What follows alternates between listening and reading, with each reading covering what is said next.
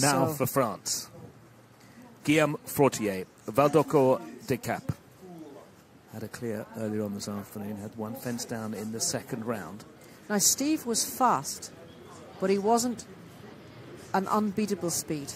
So, of course, he should just think about now, ride your speed, but don't go completely mad. Oh, that number one. Okay, move up.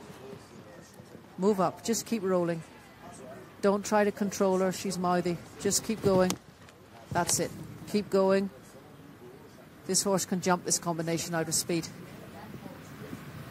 Up. Ooh. Right. Head for home. Keep smooth on the corner. It's long. Gets away with it. Still clear. Come on. Ooh.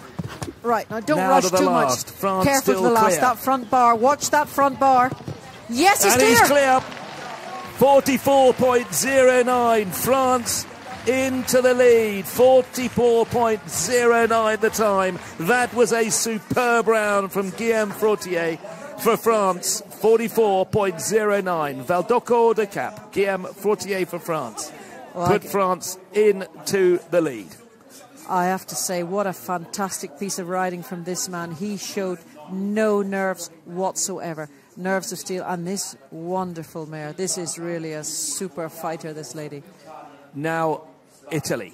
The job for Giulia Martinego Margay and Alsace. The time can be beaten. We saw that with Steve. But we saw two very fast horses.